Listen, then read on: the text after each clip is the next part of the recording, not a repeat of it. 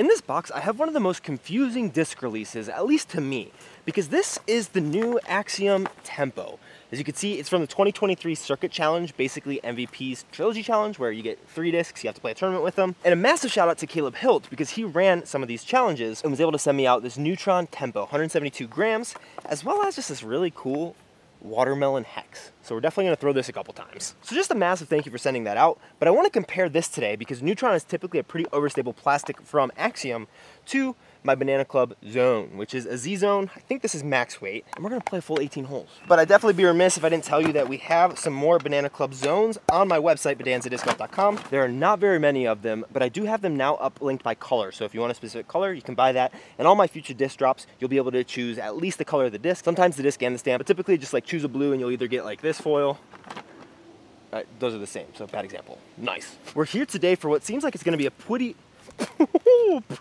windy round at Lower Badlands, a course that was just reinstalled here in Denver, which I'm really loving, but is right now very short because they just had their 2 rounds of Junior Nationals here. We're gonna play the long layout, which just has 3 or 4 different long holes. But the reason that this release was kind of weird to me is that I remember there being a decent bit of hype for the Tempo, but it hasn't even come out yet. And this was back in like March, April, May. And I think it's because it was just PDGA approved and people were getting super pumped and excited for it. And then they released it with the Circuit Challenge and it still hasn't come out in a stock run yet. So I think it's gonna come out soon. We'll talk about the flight numbers as well as the feel of it as we throw. Gonna throw the zone first, 320 feet down to that basket. We're gonna give it some flex, but there's left to right wind. We just really wanna kind of crash into that tree and get a little lucky. I do think this will be slightly less stable than the zones though.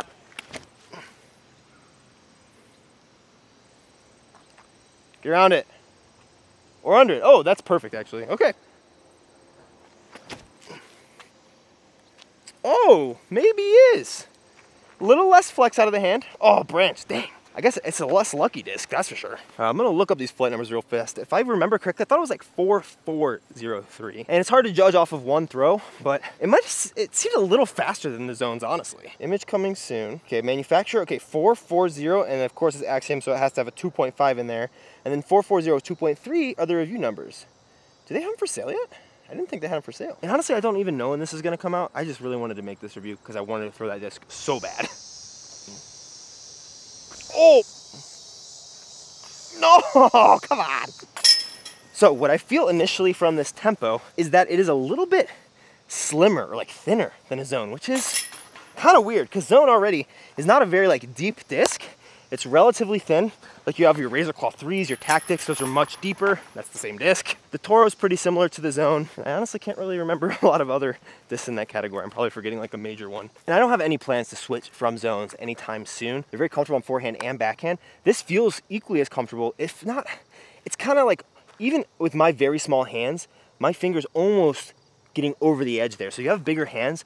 This might actually be a disc that's not like big hands approved, where there's a lot of not baby hands approved discs. This might be one of the ones that you can't throw very comfortably if you have bigger hands because it already feels a little shallow in my hands. It's super, super board flat. Got a little puddle top on this zone, but the one thing I will say is this plastic from MVP, Axiom, whatever, feels absolutely incredible. I'm pretty sure this is the Neutron.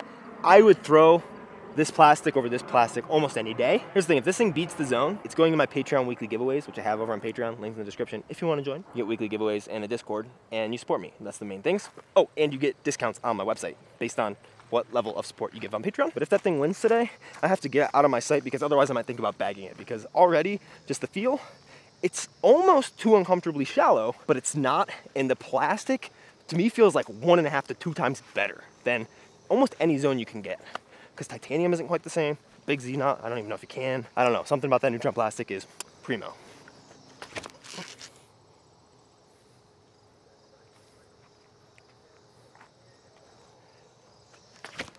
Oh no. Oh, yes, actually, very good. Get a skip.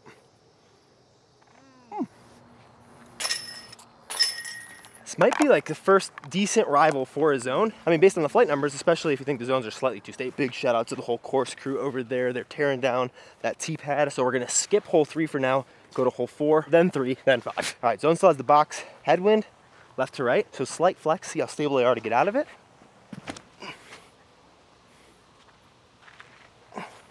Gave it the height, now get back.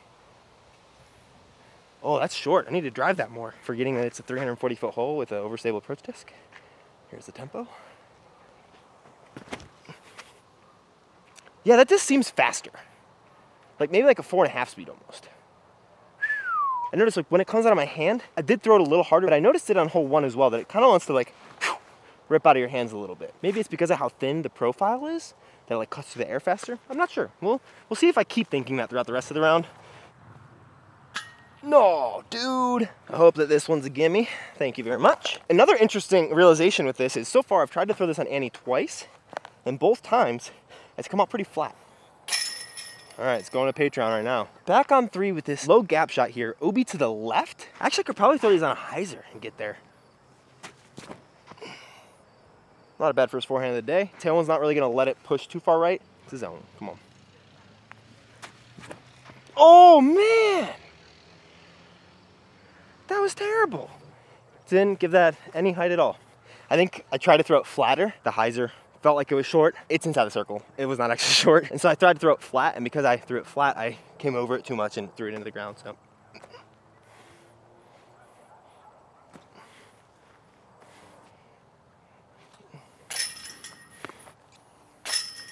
Pro tip, if you are only reviewing 2 discs and 2 putters, put them in the putter pocket and you got room for tons of water. 276 to that basket. Like, I feel like this is too thin, but I kind of love it. Like, it does feel faster. And also like ridiculously short of the basket. So it kind of sucks, if we're being real. Doesn't mean you gotta flex it though. We're playing some disc golf today. Ah! Apparently this tempo has some crazy luck factor because it hit the tree and rolled into circle 1. Oh my gosh, this is so far. Good bid, good bid. Oh, that's so low. Oh, this is far. This is actually probably 35 feet. Doesn't matter. Dang it, man, the tempo's so good. So this is the par 4 from the longs. It's like 435 feet and it is over and to the right. There's an OB stake line to the left. So we don't want to cross that with these, especially them being overstable and easy to get nose up when you're trying to throw an anhyzer, which will stall them out even faster. Basically what I'm trying to do on this hole, even when I play it with like a driver, is throw something stable over that back tree over there.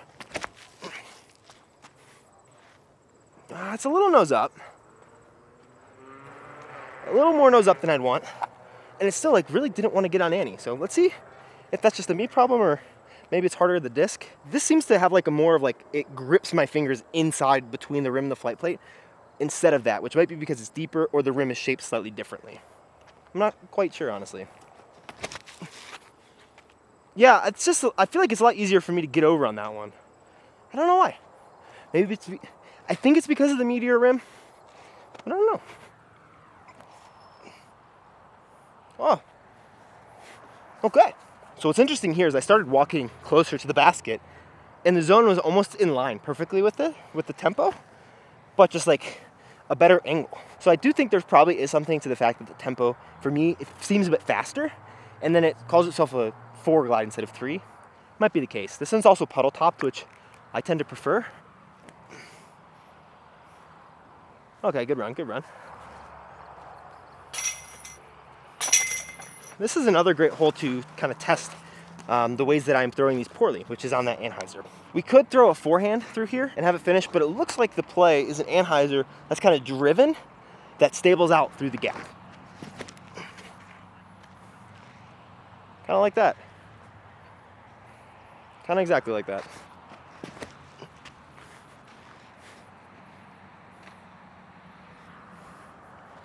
I feel like my life is a lie right now. The big problem for me is I don't even have the excuse that the tempo is going second, so it's getting to figure out what the zone does. I don't want to say anything too fast, especially it's not even out yet. And I like my zones. Oh man. Go in the basket. See, I like my zones. No, come on! A lot of you guys might ask about the entropy, which is, I think, MVP or Axiom's other zone-like disc. From what I understand, it's a little deeper and a lot more stable than this tempo is. I personally never actually thrown an entropy, so I'm sure someone will make a video that compares those, but I seem to understand that this is supposed to be slightly more glidey. I'm also interested to see how different plastics affect the stability here. Oh, and rain is really starting to pour, so we gotta put your little umbrella on you. It's been a while since I reviewed a disc and compared it to something in my bag and felt like the thing in my bag was inferior for me, at least. I don't think the Zone is by any means, obviously, but maybe the way that my hand fits this disc is better. Maybe I just really like throwing new plastic. Maybe I just really like the Neutron plastic. All those are pointing to bad things for the Zone staying in my bag forever. Here's a great chance to figure some stuff out. 315 feet down the hill, I think we're gonna need to put just a touch of flex out of the hand.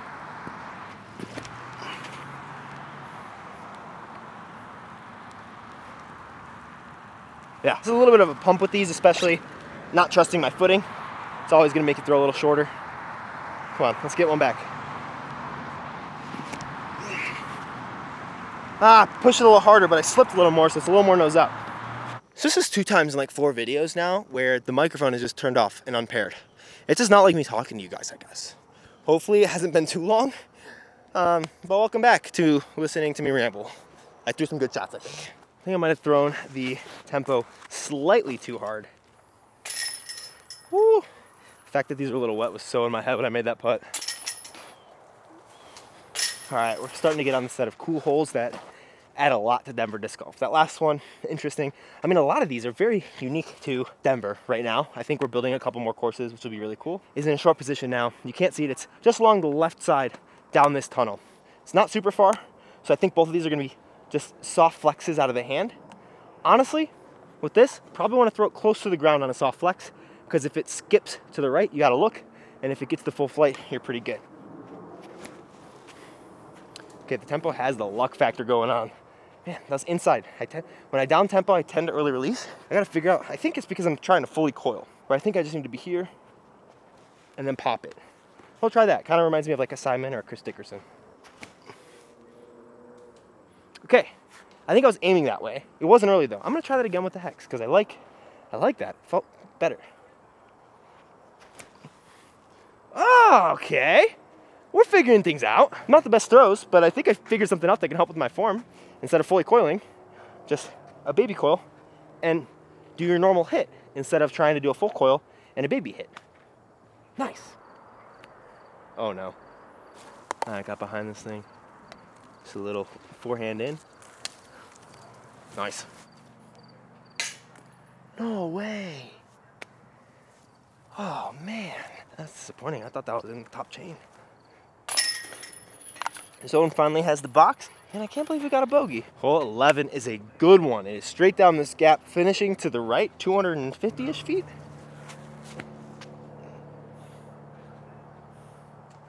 We threw it right into the bush.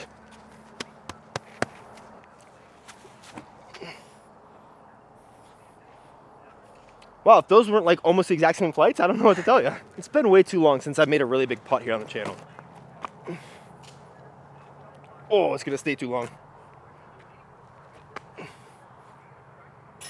Let's go, oh my gosh. The Zone's just screwed. I don't know what to tell you, man. Tempo just did not want to give the Zone the box for more than one hole, man. Hole 12, straight ahead of us there.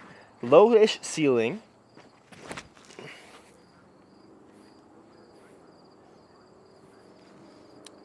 Pretty good. I'd say that's pretty good.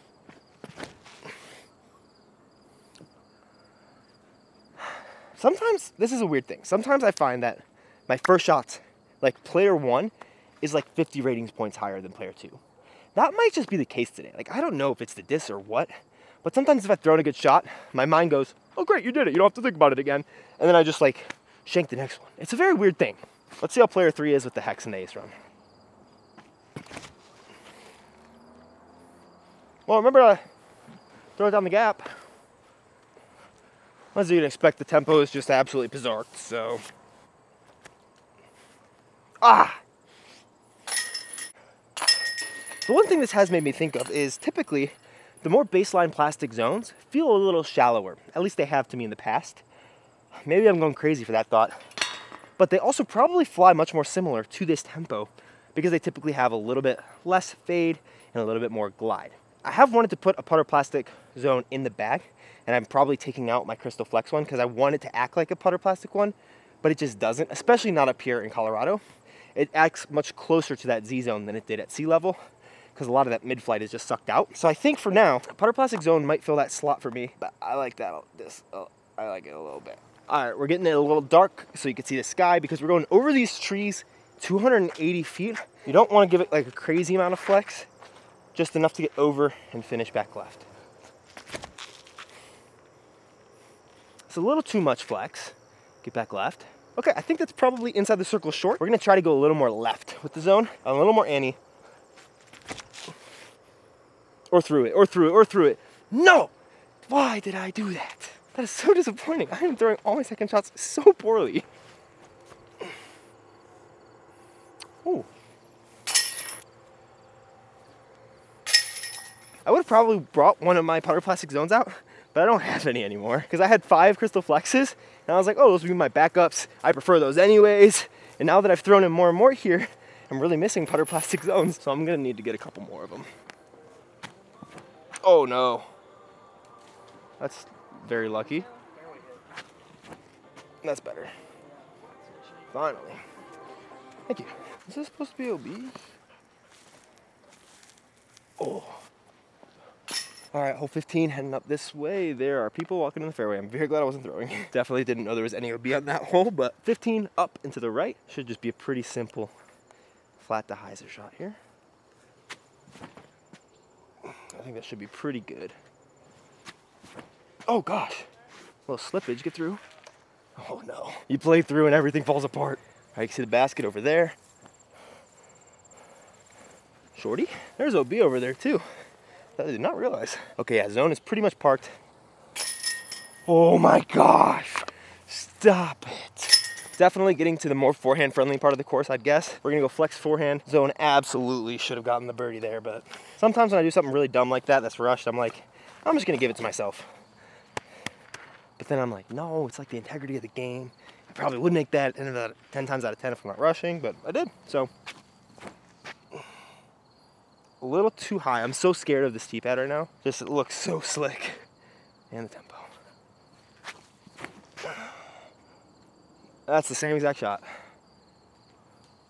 Better result because it's a little faster. Go a little backhand hex. Ace it with the watermelon boy.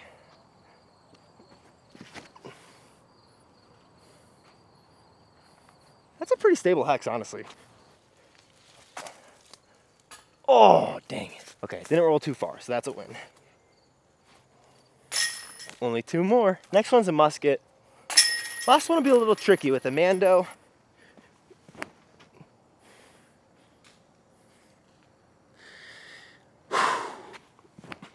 Perfect. Stay up. No metal, but I think it's parked. All right, we're in mosquito heaven right now, so we gotta, oh, it's in the tree still, nice. Oh man, I felt like that was good for the first little bit of its flight. It looks like the zone rolled away on me.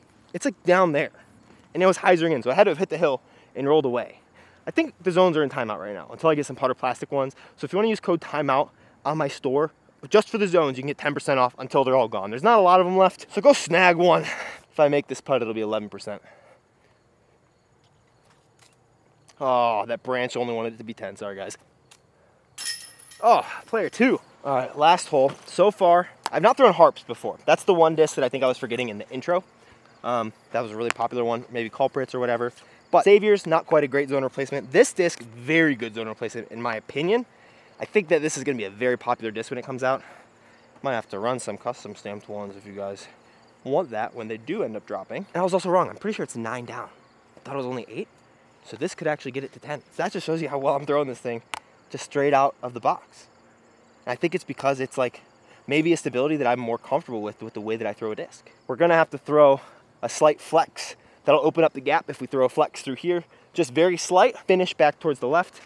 It is sneaky far. It probably plays close to 300 feet, maybe a little less. It is like 260, I believe. A little too nose up, actually go in. It's gonna be short. Oh my gosh, it is so in timeout. Why do I suck at disc golf? And apparently if you suck at disc golf, the tempo still works. I don't understand it, but oh my gosh.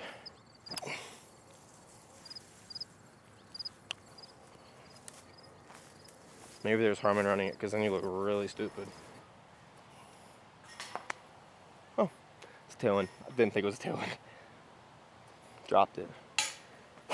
If I can't like figure out how to like my zones again and throw them well, that disc might go in the bag when it comes out.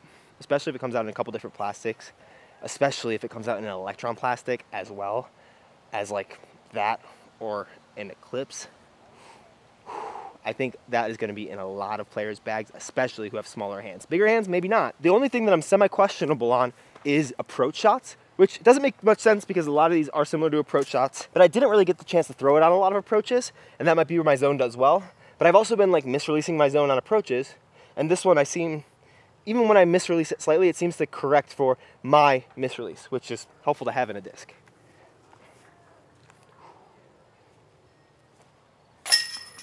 And it shot 10 down with 2 bogeys at this place. But it can't do that. I feel like one of the last main competitors is what Brod calls the knot zone, the Prodigy A5, because it feels almost more similar to this than this. And I think the flight numbers are more similar to this, which I'd say are pretty accurate. 4.402.5. I would probably give that the stamp of approval. Maybe call it a 4.5 speed, but I think that's just because it's thinner. Definitely, whoa. I mean, you can just see that that is a thinner disc, and the thinner the rim, the faster it cuts through the air, which makes sense. It hasn't stolen the zone slot of my bag yet, but it potentially could, but that might be a little bit of copium because this might be a better disc for me, honestly. If you're gonna snag one of these, please do. If you wanna check out another couple disc reviews that I've done recently, this one is of the S-Line and the Color Glow P2 from Discmania to see which one is basically the Sky God 5 and then the Alien from Innova Discs. Let's throw some approaches, see if it can approach as well. That was gonna be the only thing I'm worried about. I think I just like the stability of it. It's like, I don't know. I mean, I like that too. They both work. See you tomorrow.